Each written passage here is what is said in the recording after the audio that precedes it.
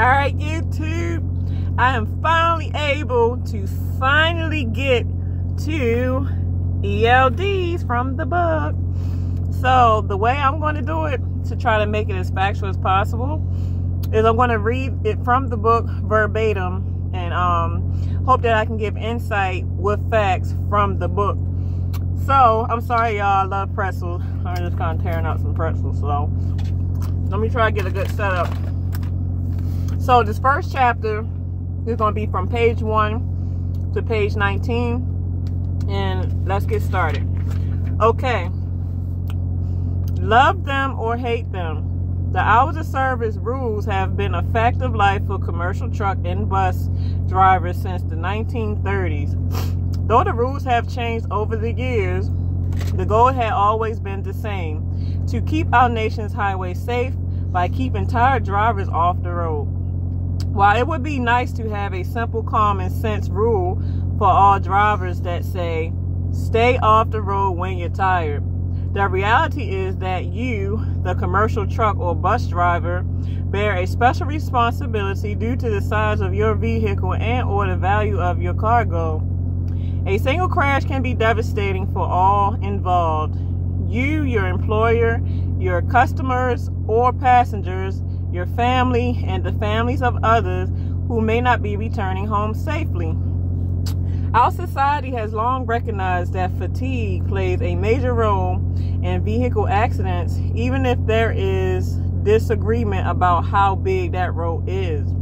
Recent government estimates says that fatigue contributes to between 2% and 13% of commercial vehicle accidents. That's why the U.S. Federal Motor Carrier Safety Administrator, FMCSA, and the state transportation agencies have been charged with setting and enforcing minimum standards for rest and limits on the number of hours you can work and drive. The penalties for violating those rules, not to mention the deadly consequences, can be severe. So it's critical that you both know and follow the rules, no matter how complex they may be. And they are complex.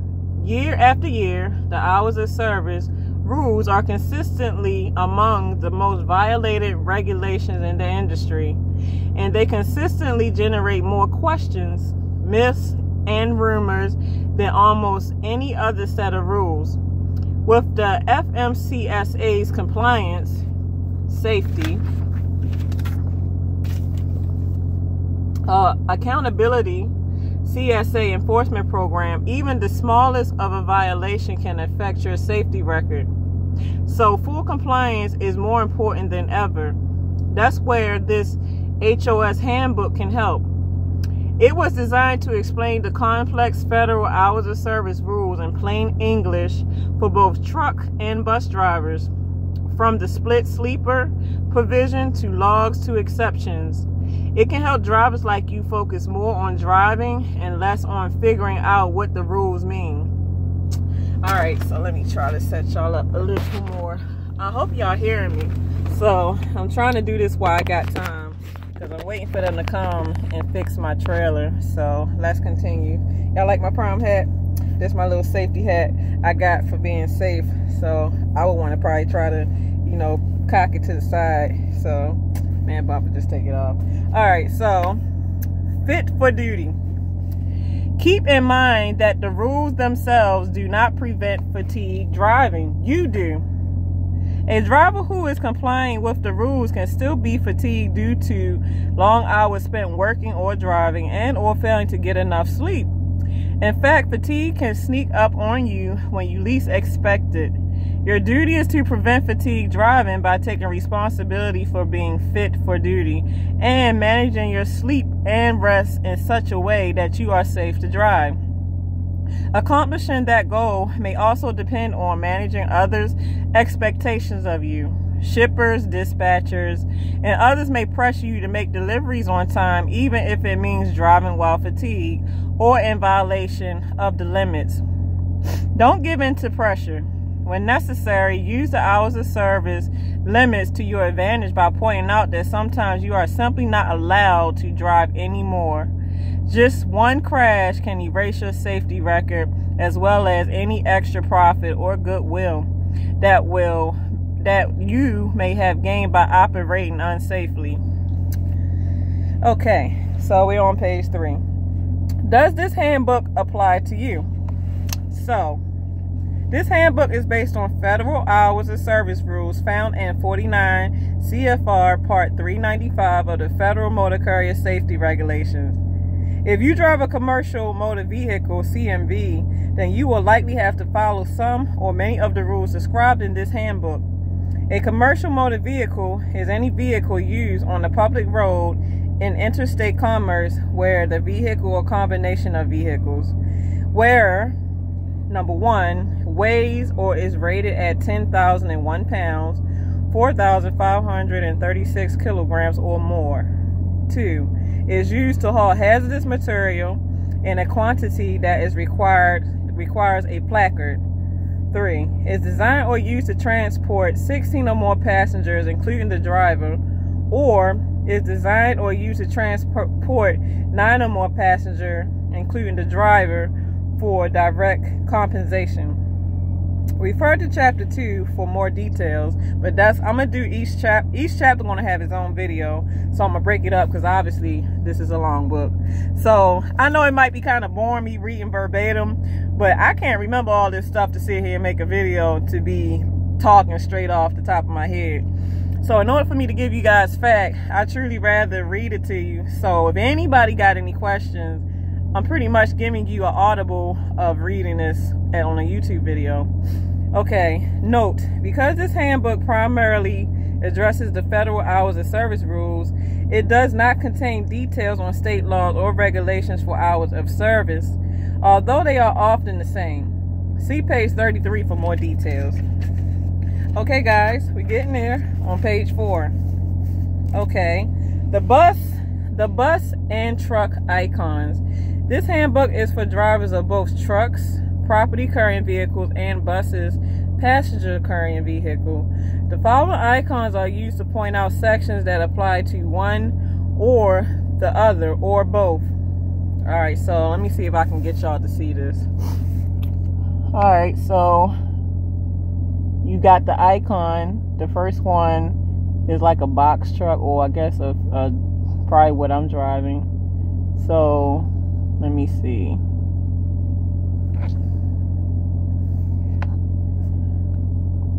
Drivers of truck and I can't read that backwards. That's kind of backwards. Well, y'all can see it, right? Okay, so the first icon, drivers of trucks and other property carrying vehicles. That's who it applies to. Drivers of buses, vans, limos, motor coaches, and other passenger carrying vehicles, and both types of vehicles. So those icons I showed you, these rules apply to those type of commercial vehicles. Chapters or sections not labeled with an icon generally apply to all the types of CMV drivers, except in cases of Chapter 3 applies to drivers of property carrying vehicles only. Chapter 4 applies to drivers of passenger carrying vehicles only. So those are going to be future coming videos. Alright, so we on chapter 5. Alright, so this is what not chapter 5, but page 5 looks like. I don't know. Can y'all see it? Okay, so let me read from it. Okay, driving limit.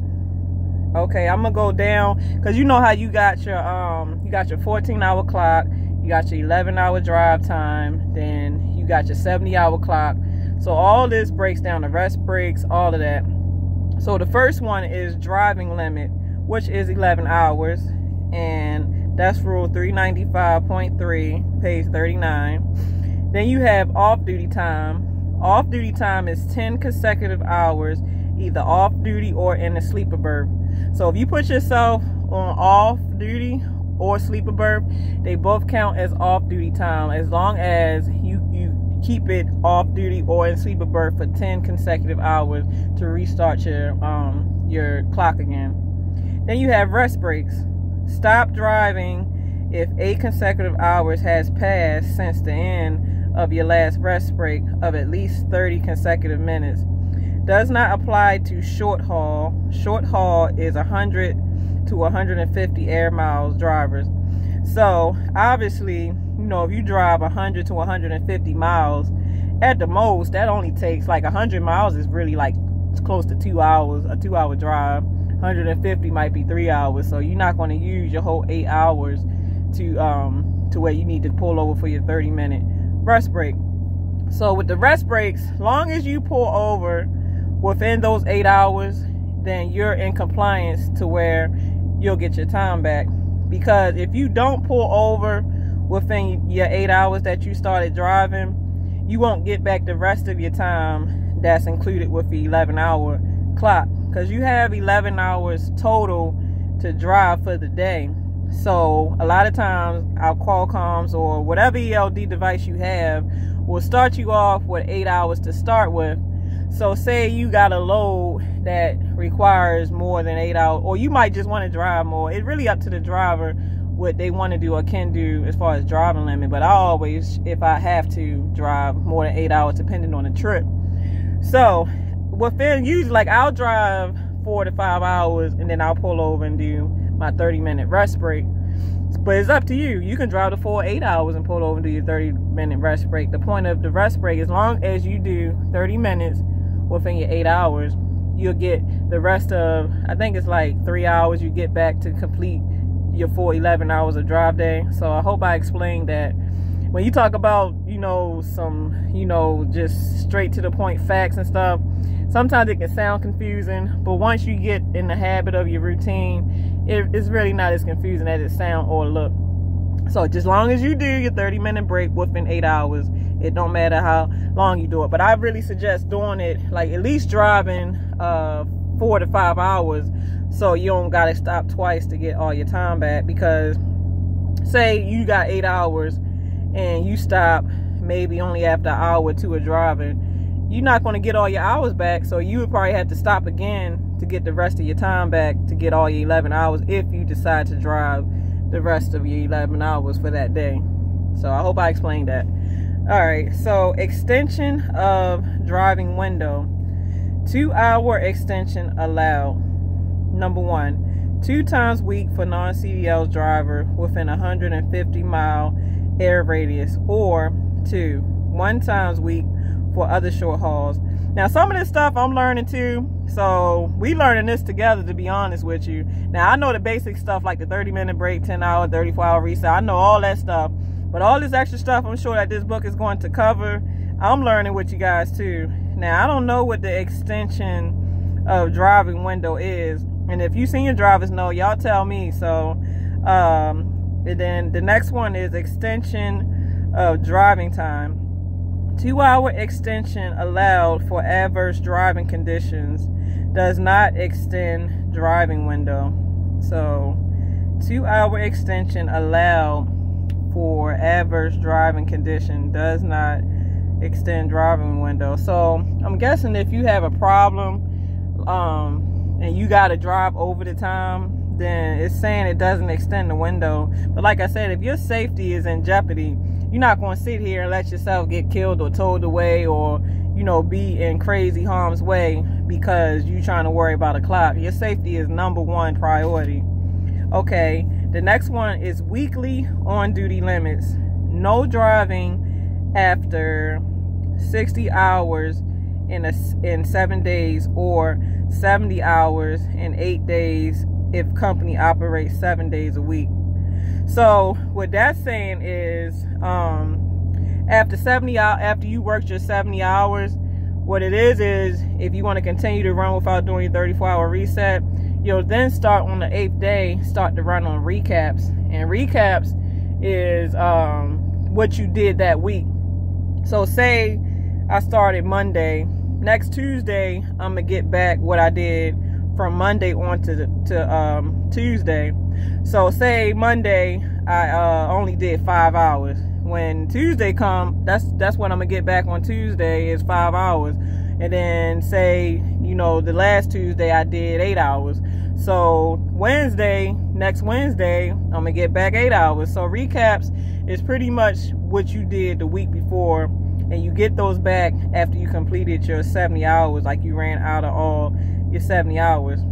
All right, to reset weekly limit, at least 34 consecutive hours of off duty or in the sleeper berth.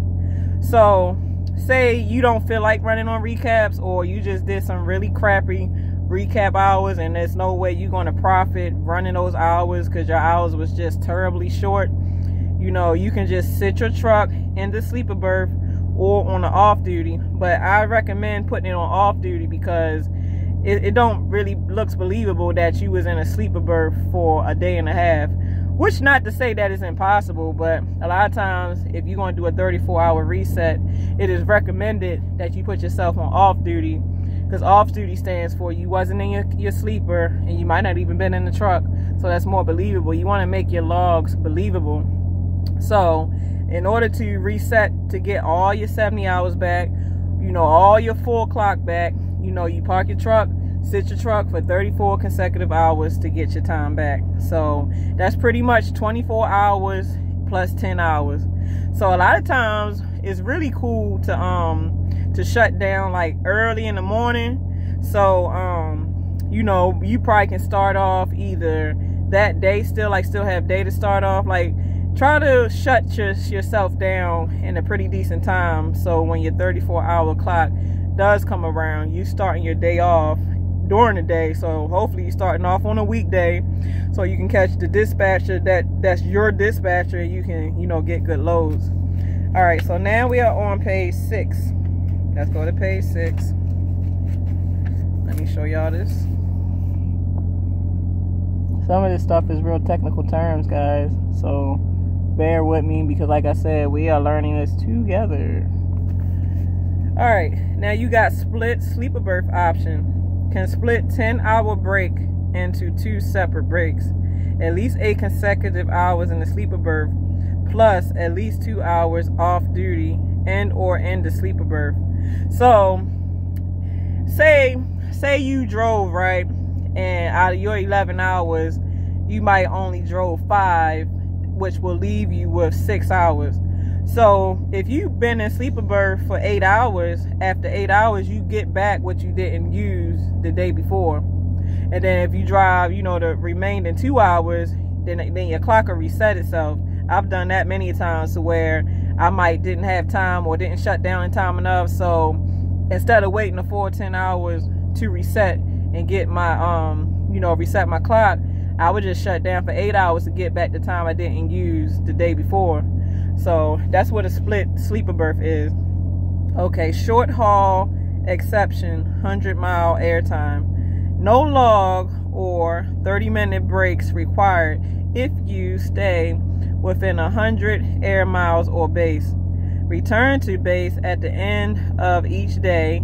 Go off duty within 12 consecutive hours. No more than 11 hours driving after 10 hours off.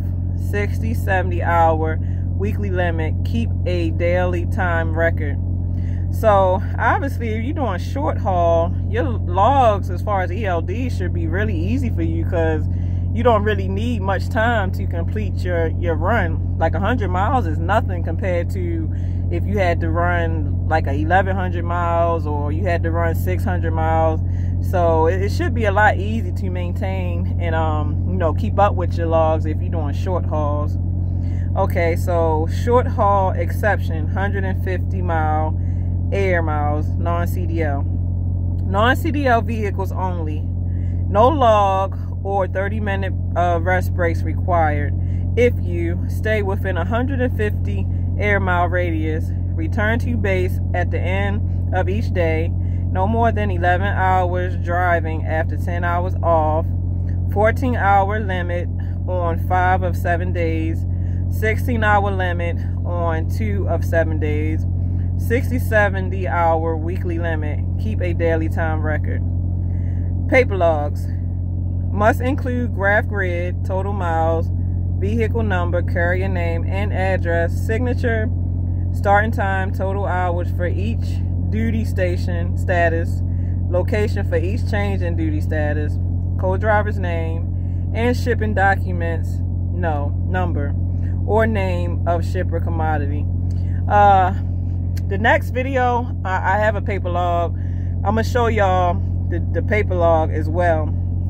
This video is going to be quite long, so I might have to kind of break these videos up so they're not super long, because obviously I still got a few more pages to go, but I might just probably read 2 more pages and then make a part 2. Okay, so now the ELDs, electronic logs. If using an electronic logging device, ELD, you must carry an ELD user manual, instruction sheet describing how to transfer data and what to do if the ELD malfunctions, and enough blank paper logs to last at least 8 days. So you never want to get caught double logging, but you're not going to be double logging. But you do want to have a backup paper log in case your electronic log goes down, because no matter if your electronic log goes down, you still are responsible for keeping track of your log. So if your electronic log does go down, that's where you pull out a paper log and you log yourself so that you're still legally able to operate your commercial vehicle. Now the instructions they're talking about, let me get it for you.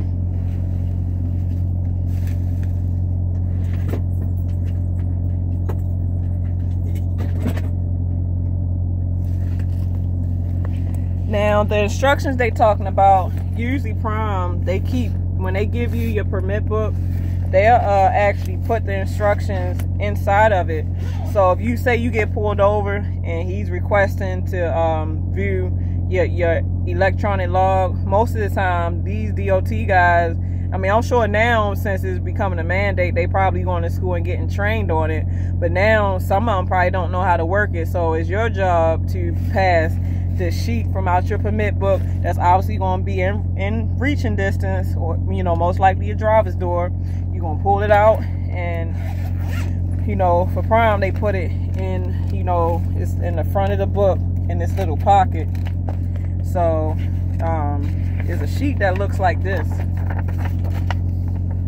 and this sheet pretty much is instructions, like step to step, on how to work that ELD device. And you gotta have this. Like, this is, I mean, it can be optional if you want to take a chance, but legally you're supposed to have this. So if you get pulled over, you can hand that DOT man that, so he can check your logs, because if not, you probably can get in trouble for not having that on deck. So if using an automatic onboard recording device, you must carry instructions for using the device and enough blank paper logs to last the current trip. If using logging software on a device that is not an ELD or a AOBRD, your log must include the same information as required on a paper log, and you must be able to print standard logs on demand. I've never had to do that, so I don't know about that. So I'm going to read, I'm not going to read the full to the 19th chapter, because this is going longer than I really wanted to. So I'm going to go all the way up to exceptions. So driving time, 10 hours. Off-duty time, 8 consecutive hours. Driving window, no driving after 15 hours on-duty hours, but other work can continue after that. Extension of driving time, 2-hour extension allowed for adverse driving conditions. So, like I said before, say you're unsafe or just anything, like you can't find safe parking because your truck might get towed. You have, from what this book is saying, you see where it says extension of driving time, 2 hours. 2-hour extension allowed for adverse driving conditions. So the book is saying it, up to 2 hours. You got up to 2 hours to get yourself somewhere safely, after you go past your time.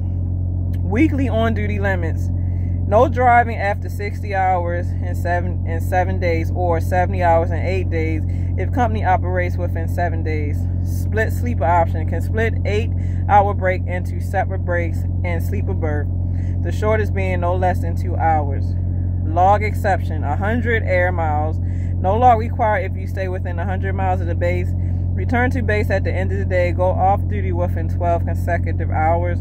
No more than 10 hours driving after 8 hours off. 60, 70 hour weekly limit. Keep a daily time record. Paper logs. I think we read this already, so let me go to the next page. Some of this stuff is kind of repeating itself, I guess, to kind of get it in your noggin. So I think we read that too. So, are you exempt from hours of service? The following drivers are exempt from either all of the federal motor carrier safety regulations, including the HOS rules, or the hours of service rules in particular. Refer to the regulations to see if you can claim an exemption listed below. So let me show y'all.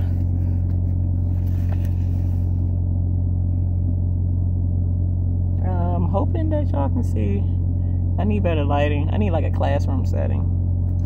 Alright, so declared emergencies. Provide an emergency relief during a government declared emergency. You're exempt. Removing disabled vehicles. A police agency has requested tow trucks for removing wrecked or disabled vehicles. They're exempt. School bus operation. Transporting pre-primary, primary, or secondary school students and or school personnel from home to school and from school to home. They're exempt. Government drivers. You are directly employed by a federal, state, or local government. Does not apply to government contractors. Occasional transport of personal property. The transportation is not for if the transportation is not for compensation or the benefit of a commercial enterprise. So, say like me, I'm leasing a truck, or say I even own my truck, and I'm just home, and maybe I want to take my truck to a truck show, and I drive it there. I can do off-duty driving, so I don't have to really worry about logging it because I'm doing it on my personal time. You know, I'm not delivering no loads for any compensation. I'm not working. I'm just using my truck for personal use. So that's when you're exempt. Agriculture operations. Transporting agricultural commodities or farm supplies for agricultural purposes within 150-mile air mile radius and during the state planting and harvesting season. Or operating a covered farm vehicle as defined in 390.5. So I guess like those big like agriculture machine trucks that you see, they don't have to worry about logging. They're exempt. Utility service vehicles. Operating a utility service vehicle as defined in 395.2. So I don't know what utility service, probably the ones that like responsible for electrical lines or things like that. Fire trucks and rescue vehicles involved in emergency and related operations. Okay, 9 to 15 passenger vehicle. You are exempt if there is no direct compensation to the motor carrier for transportation services provided. Off-road motorized construction equipment, not including mobile cranes. Operated at construction sites or when operated on a public road open to unrestricted public travel and the equipment is not used in furtherance of a transportation purpose. Propane delivery. Propane will be used as winter heating fuel and there is an immediate need to prevent entry, death, or property damage. Pipeline emergencies. There is an immediate need to prevent injury, death, or property damage. Pipeline welding trucks. Operating a pipeline welding truck as defined in 390.338. Railroad signal employees. If you are engaged in installing, repairing, or maintaining signal systems while employed by a railroad carrier or contractor, subcontractor of, regulated by the Federal Railroad Administration. Transportation, oh wow. Transportation of human corpse or sick, injured persons, exempt at all times. Wow. They, what's that movie? The one with Will Smith and Martin Lawrence. Oh, Bad Boys. So I guess the guys that drive the trucks to transport, you know, dead corpse, you know, dead bodies, they don't have to worry about logging. I didn't know that. I just learned something today. Is there an exception? Let me see. I'm 30 minutes in. All right, I'm gonna stop here. I'm gonna save that one for the next video. But I finally got started, guys. You know, obviously when you learning something that's, you know, straight from the book, or, you know, kind of like a, not to say that this is a class setting, but I'm trying to teach something, you know, facts. I hope it's not too boring, but I mean, if you really want to know this stuff, you're going to sit and watch the whole video so you can try to, you know, learn what you need to learn. So if you like, If you don't like, you know what, I was about to cuss. I'm not going to do it. If you don't like, so what? So at the end of the day, let's love each other, not judge each other. Time is of the essence. Let's make better time of it. I'm still waiting for these people to come fix this freaking flat tire. So I love every one of y'all. Thanks to all my new subscribers. If you want to subscribe, please subscribe. All right, I'll be getting back to y'all. Oh yeah, I'm getting so bombarded with comments, and I really appreciate the comments. And it's not that I don't want to respond to them, but I'm missing some of the comments, because the more subscribers you get, the more harder it is to keep up with every single comment. So when I get time to sit down and respond, I will. But I'm not ignoring you guys. I'm just merely trying to make the time to respond, and trying to make sure that I keep up with everybody. Because, you know, when your subscriber count goes up, I mean, you can miss a whole lot of comments. So I'm going to try my best to really look and respond to all the comments that I'm able to get to. But don't think I'm ignoring you. I'm trying to reach everybody. And I hope everybody's having a lovely day. And Happy New Year's to everybody. So stay warm out there. Deuces.